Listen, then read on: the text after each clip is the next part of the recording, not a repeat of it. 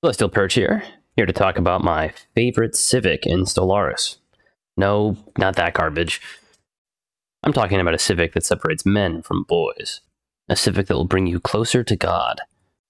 Let me introduce you to Exalted Priesthood.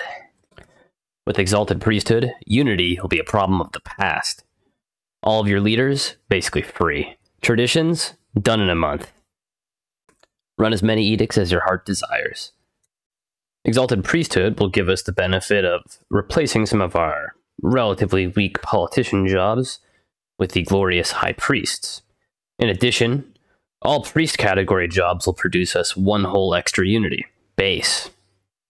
This means that any percent modifiers we get from stuff like meritocracy, maybe our leader's a reformer, maybe we have the traditional species trait, all of these will factor into that additional one unity base that we get on our priest jobs.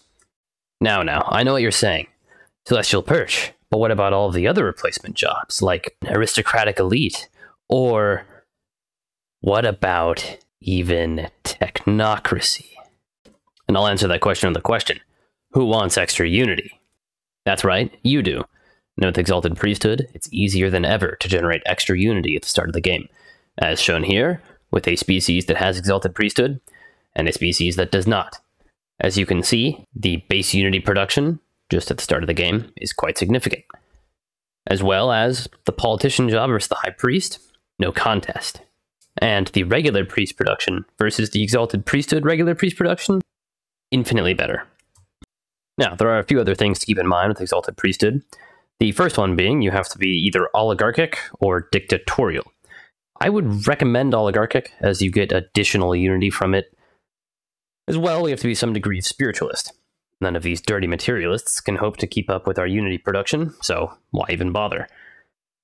In addition, we cannot have merchant guilds, aristocratic elite, or technocracy. All of these also replace some of our politician jobs with far inferior replacements.